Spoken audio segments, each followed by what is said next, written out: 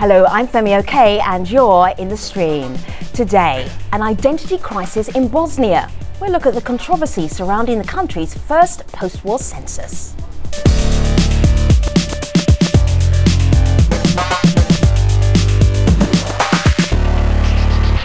Our digital producer Malika Bilal is here looking out for your live feedback. Malika, our online community is a little bit like our own personal census. What are they saying about the Bosnian census? Yeah, that's funny that we are taking their pulse. And the thing I love about doing Bosnia shows is that we always get tons of video comments from our community. Today is no different.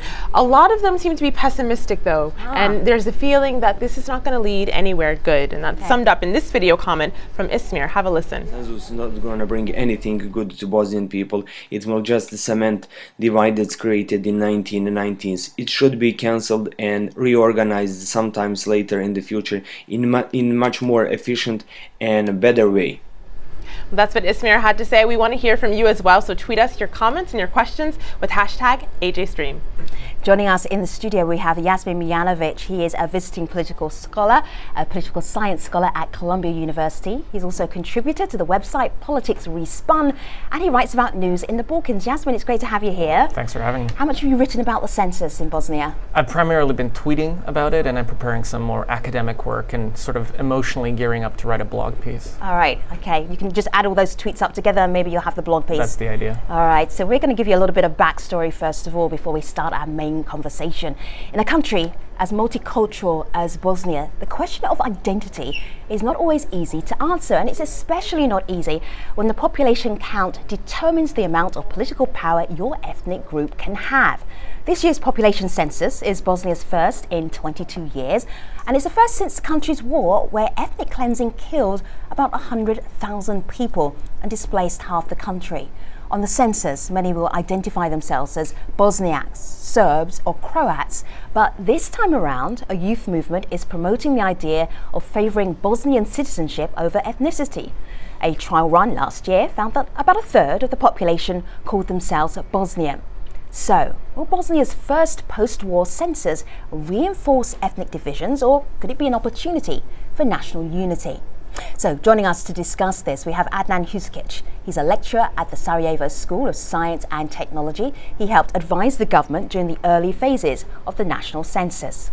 In Pristina, we have Ivana Cvetkovic-Bajrovic. She is a program officer with the Washington-based National Endowment for Democracy, and she was recently in Bosnia as an unofficial observer for the census. And via Skype in Sarajevo, we have Darko Barkan. He's a member of the civil society group Coalition Equality, and they are calling on people to declare themselves Bosnians on this year's census. So, Adnan, Ivana, Darko, Yasmin, it's great to have you all here in the stream. I'm going to start though with some Bosnian basics so everybody gets why this conversation is so important. Ivana, you have the short straw. Take us back to the Dayton Peace Accord, how that connects with the Bosnian constitution, and then why that's causing so much trouble or controversy now with the census, the short version.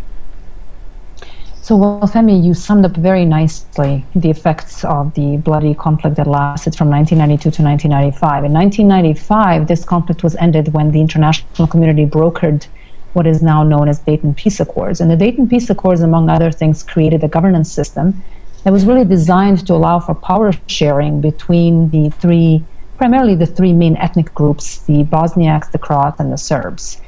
And the census of 1991 was then used, the results of the census of 1991 were used to apportion the political power in the country and to basically design this power sharing model. What that has done, however, it has really left a whole segment of the population disenfranchised. In the Constitution, everyone who is essentially not declared as one of the three main ethnic groups is considered to be the other, with capital O. And among other things, this particular group cannot, for example, run for the presidency of the country or the upper chamber of the parliament. The aspect of the Constitution that was found to be not just unconstitutional, but also not unconstitutional, but in violation of a number of international and European human rights standards. So there's many problems with this system, which is very cumbersome, very expensive to run. And this Like I said, the system is entirely designed on the results of the 1991 census, which is the last census Bosnia has held. Okay, thank you. We really appreciate that background. So bearing that in mind, Adnan, this is just a census, right? Why would there be controversy? You helped design it in the early phases. Were you expecting there to be so much controversy?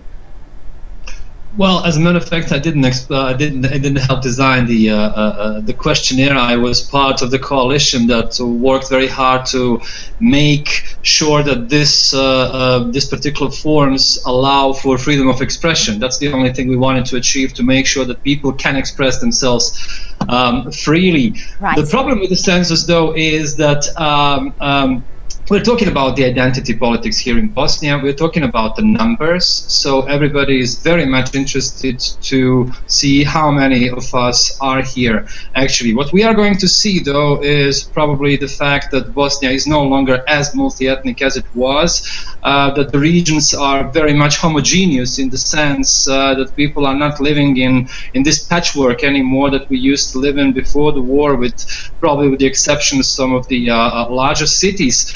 But I would say that's only part of the problem. The other part of the problem is what will happen after we have the results.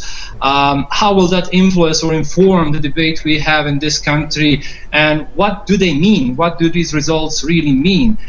For instance, what will happen if there is another group, if another group emerges that doesn't belong into these three ethnic groups that Ivana mentioned earlier, that are now constituting or constituent elements of the power sharing in Bosnia? Okay. What if there is a group that is more numerous than any of these groups, and how will that actually influence the debate on the future setup of this country? Well, Yasmin's nodding, Malika's nodding. Whose nod shall I go to first? Malika, your call. Oh, I have to answer to the community, so can I go first? All right, Yasmin, sorry. Thank you very much. Second. Well, Yasmin, I will direct this to you, because online I'm seeing a split sentiment. On the one hand, you have tweets like Caroline's, who's optimistic. She says, the census in Bosnia is an opportunity for individuals to have voices louder than their inherently discriminatory government. On the other hand, you have a Facebook comment like this from Selma, who says, the census sounds like a progressive step for Bosnia, but I'm among those 2 million displaced ones. I guess we stay out of the list. So who's being counted and who's not being counted? Well, I think a great number of people are not being counted, myself included. I mean, there's an entire generation of Bosnians and Herzegovinians who have grown up abroad, young people primarily, but also their parents. And I think the point that Adnan raised was a very good one. The people that probably are going to have the hardest time declaring themselves on the census, even though it's ostensibly supposed to be a private document, are going to be those people who want to declare themselves as Bosnians, as coming from mixed marriages, as, God forbid, Yugoslavs, you know, Roma, Jewish, etc., because the situation is so politically charged, and the census itself is being contested as though it were an election rather than a private document. And you mentioned that you are among those who won't be counted. Why is that? Well, because I've simply been out of the country for too long. My displacement has been legally institutionalized, so I simply do not fit into the category anymore of being part of that polity. So let's talk about the actual practical matter of counting. Darko, how is the counting being done? Well, the counting is done in a way that the enumerators, in a traditional actually way, the enumerators are going to every household in the country, and they are actually asking the people the questionnaire. That's a predefined questionnaire, and then they are writing down all the answers that they are giving, and basically in the end they are giving the forms back to the central counting place. I mean, there have been numerous problems with the whole process, so but I'm just going to explain the process for the start, and actually it should be then scanned into a software that will do pretty much all the counting, and all the necessary statistics will come out of that software. So that's basically very shortly how the process looks like. So it's literally people going and the officials going door to door. Each person in Bosnia is physically filling out that census, which is a remarkable. So about 4 million people you're talking about, Darko? Yes, and we're talking about 20,000 enumerators that have been hired to do the job, and we are talking about approximately 4 million people. Nobody would guess know at this until point, after but I the would census. guess Yes, pretty of course. much 4 million. So Ivana, you've been looking at the census and how it's been proceeding. It started October the 1st. It should be finishing October the 15th. So we're literally right in the middle right now. What are you seeing? Any problems?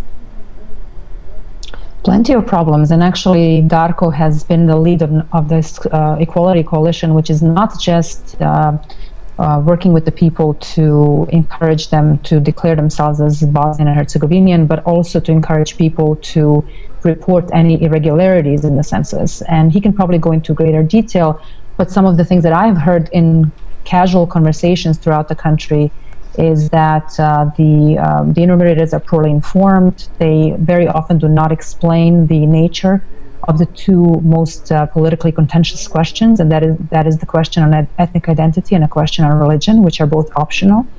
And then there's a number of other irregularities. For example, up until just a couple of days ago, there was not a central repository or even a place for safekeep of these forms that the enumerators are filling out, but often the enumerators were taking these forms home, and you can only imagine how many privacy issues that raises, because the census form contains every piece of information about the person, including their personal number. Sure, of course. Malika. Well, Ivana just mentioned two of the optional but controversial questions that are being asked. We have a video comment on that very topic. Have a listen. Instead of using this census to obtain socio-economic data about the Bosnian society after the war, the ethnocentric political system is trying to use it to cement the ethnic character of this system. So all public opinion is talking about two optional questions: the ethnic identity and the religious identity. So Adnan, on the back of that, there's also this tweet from Giresh who says, a national census is fine, but why do they need the ethnic numbers, and what's the purpose? Do most people know that that's an optional question at all? No, definitely not. The problem is, and this is something that I witnessed myself once the enumerators came to my place, is that they failed to mention at the very beginning that these two questions are optional. And why do we have these questions? Of course, that's absolutely what the previous commenter said.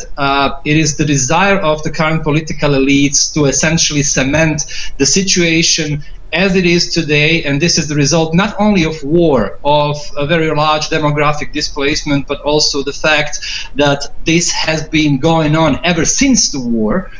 There was no return proper, as it was in a way envisaged by the creators of the Dayton. So what we're doing right now, and this is why we haven't had a census in more than 20 years, is we are basically going to do a snapshot of the situation that is going to be used as a basis for staffing in the public administration, which is by far the most important question for the political elites, because based on this census we are going to do the staffing in the local communities. We are going to know how many people will work who are Bosniak, Serbs, Croats, or even others now. So this is why it was so contentious to begin with, and this is why it took so much time before this was even done. Now, of course, on the other side, the most important segment of it, and that is the fact that we are trying to create or collect all the data needed to basically do concrete planning. If you want to do any form of development planning, is going to be in a way invalidated by including these two questions, which became a political problem. So now we have a problem with people who are refusing to open the door. Now we have a problem with people who are not informed what is this being used for. So they are not openly talking about their possessions. They are not openly talking about the jobs they've undertaken in the past several months, which means that the data that we need will in a way be invalidated by the whole fuzziness of the process that was created by including these two questions and making it very political. Yasmin. Absolutely. I mean, this is being used as a political document to, as numerous commentators now have said, to institutionalize the post-war constitutional order in Bosnia. These political parties that run the country, basically, and that the European Union treats as the only legitimate representatives in the country, will look at this census as a way to have an exactly clear picture of exactly what their territories are, what their electoral body is, and where they do not need to contest elections anymore. Because the nationalist blocs in Bosnia are interested in homogenous wholes. They want, what's pejoratively referred to in Bosnia as teacup states. These sort of, small, ethnically cleansed cantons, villages, hamlets, Bantustans, as some academics have quite astutely begun referring to them. So I'm getting this overwhelming negative approach and feeling and attitude about the Bosnian census from our guests, but we as Al Jazeera went out to Sarajevo to talk to people on the street to see how they viewed the census. Have a listen to what they said. Mislim da je vrijeme da se to uradi jer to je neophodno da bi jedna država funkcionirala na svakom nivou. Da se zna koliko ima, šta ima, sve. Mislim da će ova vlast s tim popisom najviše oporezovati sve što treba, razumijete? Imovinu, vikendice, stanove, uže gradsko područje i tako dalje. Znamo što se dešavalo kod nas, sada najvjerovatnije ide se za tim da još uvijek se smanji broj jedni da bi se povećao broj drugih. So Darko, if you could sum up the national feeling, if there is a national feeling, that's the whole issue in Bosnia often, if there is a national cohesive feeling about this census, what would it be? How would you describe it? Well, let me bring it all down, and then after I bring everything down, try to be optimistic later on. All right, looking forward to that. So basically, to be honest with you, the fact that what we are expressing, what we are seeing, and what the people are telling us, and we got like, I don't know, tens, hundreds of phone calls, a lot of reports online from the people, is that there's so much misuse of the census process, and also basically the institutions are breaking their own laws while doing the census, that this all seems like a very orchestrated attempt to manipulate the data. Luckily, I personally believe, and we'll see that by the end of the census, is that this data, the data on the ethnicity and religion is definitely going to be compromised, but like as we already established, I don't really think that we should care about that data, because the only thing it's going to be used is for political purposes. On the other hand, I want to believe that actually the rest of the data that we are going to gather will not be corrupt, and we will be able to use it for all the positive sides that we want. On the other hand, which nobody can prevent, even with the census and even with all the manipulations that are going on, is that there is a growing number of people who are actually protesting against the current constitutional setup in Bosnia, and are actually wanting to have their civic and political rights not determined by ethnicity in a way that it is now, and also to end the discrimination that's basically been our constitutional setup from the start of the country. Sure, and this number of people is growing. The census will show it, and even more, the future of the society and future political movements will definitely show that this is a viable movement that will eventually change things for the better. So, like, right. I have my doubts about the validity of the census, but overall I'm optimistic, because this has shown, the census campaign has shown us that there are people all over the country that are actually believing in what we are saying. And also I'm looking at Facebook comments and Facebook pictures where young Bosnians are saying that they're very happy to be Bosnian first rather than any of the other ethnic groups. Malika? Well, you're right, and you see those, but then you also see this pessimism. There's a tweet here from Jasmine who says, asking people to identify their differences, in which the differences is what caused the problems from the start, will only reinforce that. There's a Facebook comment here also, Yasmin, from Abu Amira, who says, the census will highlight that Muslims are on the increase, thus must be cleansed from the Balkans, or Muslims are in the decline, finish them off and cleanse the Balkans. Either way, this sounds suspicious, and of course we could substitute any group for Muslims in this Facebook comment here. So if we're seeing that, but then we're hearing from Darko that there is a groundswell of national unity among the people, is it enough really to counteract this pessimism that people are saying nothing's going to happen because our politicians aren't listening? Well, I mean, I think unfortunately people in the Balkans are famously pessimistic, but I think people like Darko and people like Adnan and many other young activists are shining proof of the fact that there is a new generation coming up in Bosnia, a generation that at the very least wants to reach out to the rest of the world, that doesn't want to have a future in a country that has a 40% unemployment rate and has segregated schools, right? They want to move beyond that. And I think as in any culture, we are steadily veering and moving towards a generational clash. I think there's a lot of older people, basically my parents' generation, perhaps Darko's parents' generation, who basically feel like, you know, we kind of lost. We lost our way and we're exhausted, we're tired, you know, we're done. And unfortunately, a lot of the younger people have been indoctrinated into these new ways of thinking, these nationalist, chauvinist rhetorics. But nevertheless, I do think there's a new generation coming up, and I do think that they're going to be necessarily the ones that are going to make change, because it's not going to be our parents. Okay, so new generation. Check out my laptop here. I want you to read this tweet for me. Okay. You ready? Where am I looking? Yeah, look at the monitor. Okay. Oh God. Okay. Will the census be properly done? And then the letters are too small for me because I have very bad vision.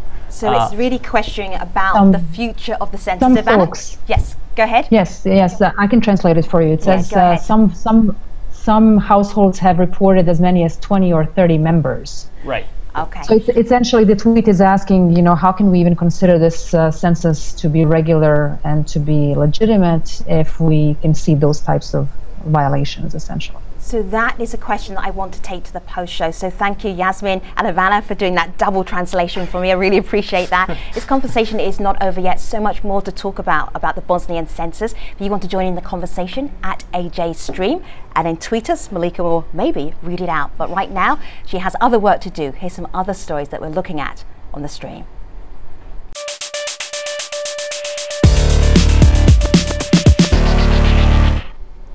Our first leads out of India, where sports fans are mourning the news of a cricket giant's retirement.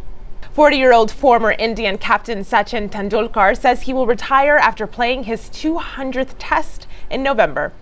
Well, on Twitter, every hashtag topping the trends in India mentions his retirement, from "Thank you, Sachin" to "Salute the legend." Fans online posted images like this to thank him for his contribution to the sport. Sandeep writes, "Goodbye, Sachin. The end of an era and loads of memories growing up. You're the best thing that has ever happened to cricket and youngsters." Our next leads out of South Africa, where a small group of protesters has sparked major backlash online. Activists organizing under the name Red October are calling attention to what they say is oppression and violence against white South Africans. Small groups marched in several cities, releasing balloons to mark the deaths of those killed in what protesters called an epidemic of violence targeting whites. Well, hashtag Red October generated more than 40,000 mentions, but it may not have been the attention the demonstrators wanted. Polisa tweets, "This Red October thing is a true insult and embarrassment to South Africa." Some white South Africans said, "Not in my name."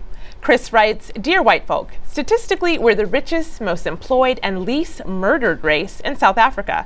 How exactly are we oppressed?" Well, the backlash appeared to inspire unity and rejecting the protesters' message. Trevor writes, "As South Africans, we should be protesting all crime and all corruption together." We've rounded up that discussion on our website, so check it out at stream.aljazeera.com and let us know what you think. Femi? We are actually going to be doing that South Africa story, the Red October protest story. It's right. Next week. We don't have any guests yet. Hello. Tweet us. At AJ Stream, if you think you're going to be the perfect guest for the South Africa Red October protest story, you might end up sitting exactly where Yasmin is sitting right now. It's a comfy seat. I'm glad you're enjoying it. Yasmin, is there anything, because we're in a free-flowing conversation, there's some things we can think, this is really important. We really need to talk about this in the post-show. What have we missed? Well, I mean, there's two things. One, it was a point that was raised by Adnan earlier, and that's the results of the census. Okay, and the second? The second is the ongoing wrangling about the Constitution itself. Oh, that's a tough one. I'm going to need you to hold my hand as we go into the post-show to talk about the Bosnian Constitution. A lot of work to do there. So, moving on to the next show, on Thursday, we'll be talking about the abduction of Libya's Prime Minister by rebels who may have signified who holds the upper hand. On Monday, I'm sorry about that. So is Libya being ruled by the gun, and who's really in control? So we'll be talking about that on our next AJ Stream. Stay with us. The post show is next at stream.aljazeera.com. We'll see you online. Thanks for watching.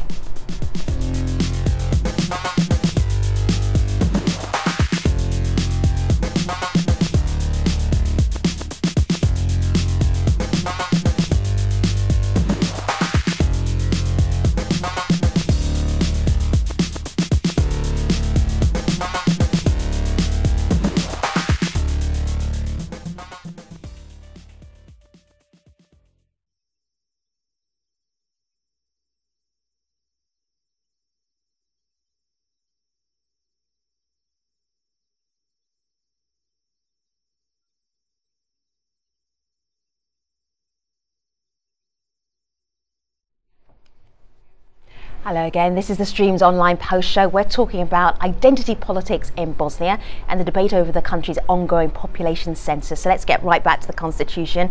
Okay, the Constitution. What have we missed? Conversation and Constitution. We're going to have conversation about the Constitution. Help me out here, Yasmin. You brought that up.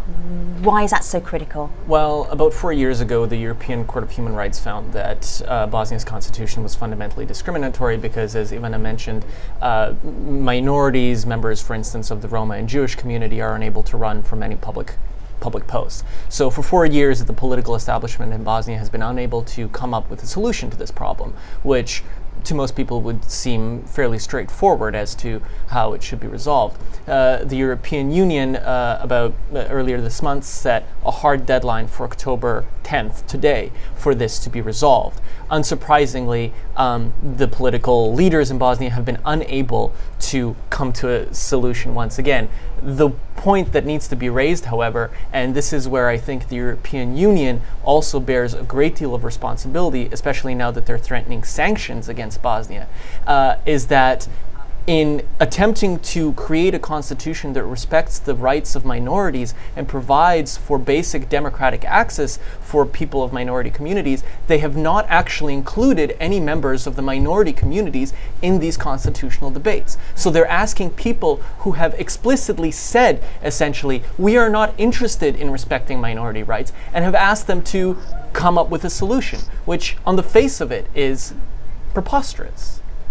Darko? I think it actually gets even worse than that, because if I may just jump in really quickly, go ahead, Ivana. Because I think that oftentimes, and we've been witnesses of this over the last 4 years, the international community, and particularly the European Union, has been so eager to see any kind of progress on this particular matter that all they're really looking for is any kind of an agreement. Yeah.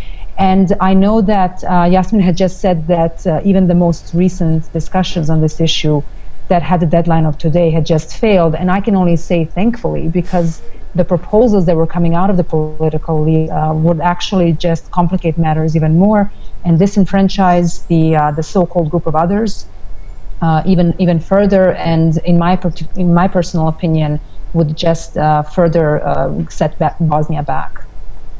Yeah, if I may just jump in there, like, it would be like what they are proposing is like, a game of music chairs where they finally bring in the others to the whole game, but they set us like 10 meters more further away than anybody else is, and actually it's impossible to get a seat, and that's what the whole story is. And actually everybody is only talking about how to deal with the rights of constituent peoples, ethnicities, and nobody's talking about the others in the whole story. And actually, I just want to briefly comment on the EU thing, is that actually the EU in the whole process has been really failing to even communicate with the civil society. And I know that we have been trying so hard to be a part of the process, but it's just impossible to be a part of the process.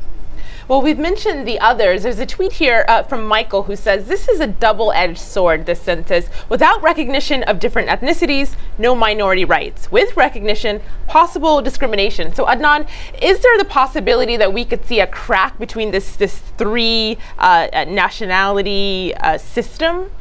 Ethnicity, excuse me, system? Well, to be quite honest with you, and this is where I tend to disagree with some of my colleagues when we discuss the possible implications of this census, when they say, well, if another group emerges that basically contests or challenges these three ethnic setup, it might influence the constitutional debate. And this is where I see the problem, because so far the political elites in Bosnia have grown over the period of 15, 17 years after the war, have grown so distant from the grassroots, have grown so irresponsible, if you want, that I don't think that they actually take into account any of the demands coming from below. What they actually are only concerned with is how to maintain the current situation or the current status quo. And the trouble is that this particular constitution that we have right now, the Dayton Constitution that Ivan explained at the very beginning, is not reflected in 1991 census. It's the result of war and ethnic cleansing. That's the fact. Nobody can deny that. So in order to change this into something that should in a way be better than what we have today, I think it requires a bit more than simply a census. And I have to say that I'm actually I'm actually quite unhappy with the fact that these questions were at all included in this. I think it was a mistake to include these identity questions in them, because what we did now is we are in a situation where all of the census might become invalidated by the inclusion of these questions and the speculation related to them and all the misuses of these forms. Instead of getting what we really need right now, and that's a snapshot of the socioeconomic situation, demographic situation. So, Ivana, you've been watching some of the census taking place. You've been out in Bosnia watching how it was being organised and run. If we could just leap forward to when the census results come out, what's your prediction? I wish I had the crystal ball. I think that you mentioned it early on that some unofficial, and we have to be very explicit about this, that unofficial data from the trial, the pilot census that took place last year, seemed to indicate that this number of people who would declare themselves as something other than the three main constituent groups is going to be higher than was previously thought. Whether it is going to really be as high as a third of the population, I personally doubt it, but this is probably what's going to happen. And then what happens after that is anyone's guess. I think in some ways I share Adnan's dissatisfaction about the fact that these questions were included to begin with, but now that they have, I would like to just be optimistic for a change, and really like to think that that it will be really difficult to ignore the continued discrimination of this so-called fourth constituency, if it really is shown that they are as large or even bigger than the third largest constituent group in Bosnia right now, and that's the Croats. Yasmin, you heard Ivana say that it's anyone's guess what will happen next. There's just a tweet here that I want to get in from Caroline, who says, the census in itself is nothing to fear, but who will be responsible for acting on the results? Yasmin, I'll have you respond to that, and then we'll go back to our hangout. But who will act on what happens from the census? Well, I mean, we can safely predict that almost whatever the result ends up being, or whatever the numbers end up being, is that the nationalist establishment within Bosnia is going to try to spin this in their favor. Now, there's going to be very many creative ways that they're going to try to do that, and I'm sure none of us don't have sufficiently creative imaginations to imagine exactly how that's going to happen. But I think what's inevitably going to happen is that the results of the census will place stress on the constitutional structure of Bosnia. And it's either going to be because of what Ivana mentioned, that we're going to have a situation where there are actually more others who are constitutionally discriminated than one of the constitutive peoples, or we're going to have the situation, as Darko was describing, where we're going to find out that the whole census or large parts of the census have been invalidated due to all these shady goings-on that have been reported each and every day. I don't think that what we're going to have at the end of the day is going to be sort of a statistical document that we can, you know, confidently move forward with. Darko. To clear things up on the numbers, basically briefly, there have been three separate researches, independent ones, that have been done on the representative samples in Bosnia, and they show that we should expect like some 1/5 or 20% of the people who would either not declare on the census or would declare elsewhere other than the three main ethnicities. So like anything that differentiate that a lot would actually show us that the census was basically manipulated and the data shouldn't be trusted. So like I think that would be the basis for start. And actually I tend to agree with Adnan very much on the fact that the census will be just the start, or a potential start for something that takes a lot more effort. And actually, you know, like you need a 2/3 majority in the state parliament to change the constitution, and it has been done only once so far in Bosnia for a thing that was not that questionable as this. So like we have a lot of way ahead of us to do things. Census will not, like, you know, it might jump start, but it will not finish anything. Darko, have you completed the census for yourself, your questionnaire? No, actually I haven't. I've been chasing away the enumerators from my door because my data is not secure with them in their houses, and I'm waiting until they solve the issue, or I will do it the last day in the municipality where my census form will be secured. All right, that's a wonderful visual to leave us with. Thank you so much. Adnan, have you completed your census questionnaire? Oh yes, I have. I have successfully, despite all the difficulties relating to the fact that the people who came, the enumerator plus the instructor, were not properly instructed. So I had to help them out, fill in what they were supposed to help me out, filling in. So I can tell you that now that I witnessed the process by myself, I'm not confident that this is going to prove valid in the end. We will have very many problems with that. And I said, again, if we put aside the question on this, the identity question, as we like to call them here, the fact remains that in this process we are going to lose a lot of reliable socioeconomic data, and that is going to be the problem. Would it be impolite of me to ask you what you described yourself as on your questionnaire? Not at all. Not at all. Definitely. I declared myself as Bosnian and Herzegovinian. Okay, Darko, what did you describe yourself as? I'm what will going you? to- Sorry, because you're still chasing remunerators away from your house. Yeah, I'm I'm probably going to say the same as Adnan did. Okay, very good. Vanya, I'm guessing that you couldn't do a census because you're actually based in Washington, D.C., right? Yes, that's correct. But I was there when one was conducted in my husband's family. Yes. Okay, But and what would you I describe yourself as? Bosnian and Herzegovinian, Oh, all the way. we're getting some consensus. I don't know what Yasmin would describe himself as. If you were allowed to complete your census, what would it be? That's a tricky question. I mean, in this moment, emotionally, I would probably say that I'm a refugee, or that I'm part of the diaspora. But I'm certainly sympathetic to declaring oneself as Bosnian and Herzegovinian. There isn't space enough on the questionnaire for that. It would all be the others. It would all be the others. We would all be other. the others, absolutely. Yeah, the other. Wow. Thank you for allowing us to share in the complexity of this conversation. Malika, closing thought from our online community? Yeah, I'll give you a closing tweet from Zlatko, who tweets in, being born in Bosnia, my hope is that people there can realize the world is one, human race is one. Let's come together. Thank you very much to our excellent guests. On set, we have Yasmin Mujanovic. On Google Plus, we had Adnan Huskic. On also Google Plus, we had Ivana Svetkovic-Bajrovic. And on Skype, Darko Barkan. Thank you very much to everybody. So on the next show, the Thursday's abduction of Libya's Prime Minister by rebels may have signified who holds the upper hand. So is Libya being ruled by the gun, and who is really in control? Good questions. Good questions for Monday's show. Until then, you'll see us online at stream.aljazeera.com. Thanks for watching. Take care.